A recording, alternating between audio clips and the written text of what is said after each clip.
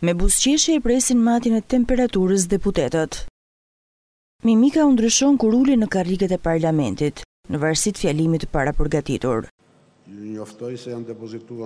Seanca e kësaj të enjte nisi me një propozim nga deputeti i opozitës Ralf Gjoni për një çështje jashtë rendit të ditës.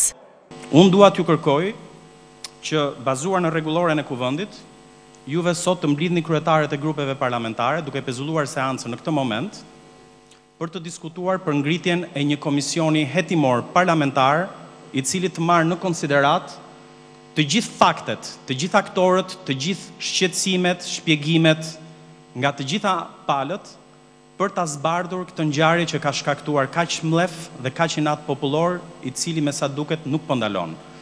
Madje vetë ofrohet ta drejtojë. Nëse nuk ka këll që njeri që ta drejtoj, unë vetë ofrohem për ta drejtuar punën e këtij komisioni. Nëse ka këll që dikush tjetër, bujrum, hajde ta hetojmë këtë ngjarje. Mos qesh Taulant, se do përballesh me inat shumë të madh popullor. Mos qesh Taulant. Me nënqeshje kryetari i grupit parlamentar socialist i tregon rrugën që duhet të ndjek një deputet për një propozim të tillë. Carta manent verba volant, thot latini, prandaj bëj letrat Djalë.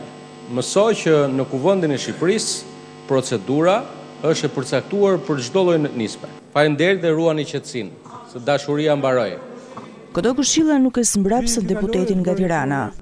Nuk e pranoj si Tiranas një lloj ignorance të tillë në kryeqytetin, në qytetin tim. Po kur del me populit thot në dorë, ignorantët. Ai është selenit, mo ignorant. O ignorant. E siç ndodhi rëndom, fjalimet e deputetit Ralf Gjoni ndërpriten nga kryetari i kuvendit, që i përsërit procedurën dhe kodin e etikës. Qa jeni, qa jeni? Lëpirsa, loripopi. Qa jeni? Lëpirsa, po, lëpirsa jeni. Juve meritoni vetëm lollipop. Ja. Zoti deputet, të thira nuk të kërkova e sa për qarë fut në përgjep ati, po ndash në gjep, ndash në baj ngoj, bësh në duash është drejta jote. Ajo që unë detyrohem të korrigjoj është se qëfar nxjerr nga goja, jo se qëfar fut në goj. Ata që janë treshe me ju në krevat duke u rrotulluar, ato që kanë fantazi ngrënje veshi, se si do e haja jo veshin ati, ai shumë i gjatë.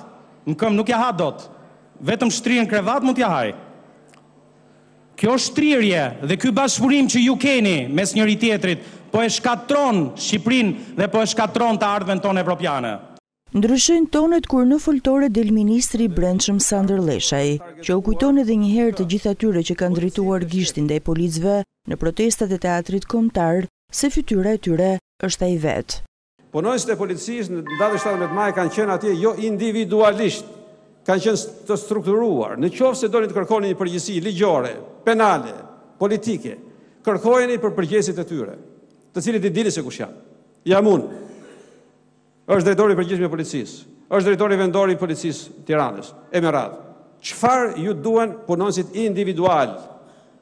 Pas kësaj deklarate, rikthehet përsëri debati rutin midis kryeparlamentarit Ruçi dhe deputetëve të opozitës.